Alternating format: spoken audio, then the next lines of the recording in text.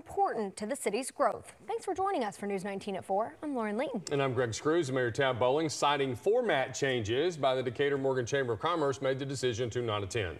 News 19's Archie Snowden was there and has more.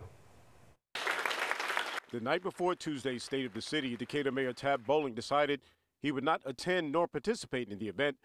Mayor Bowling tells News 19 that the decision stemmed from a disagreement with the Decatur Morgan Chamber of Commerce and their decision to include a short video from the City Council President Jacob Ladner instead of him.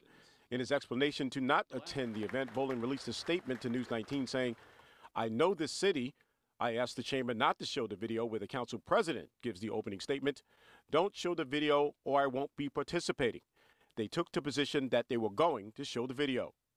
City Councilman Kyle Pike and Pro Tem Carlton McMasters delivered remarks focusing on several projects planned for the growing city, including the next steps toward building a new bridge. It is things that benefit our citizens, benefit new citizens, and can help drive residential growth, which has been a priority of this administration since we took office. In Decatur, Archie Snowden, News 19.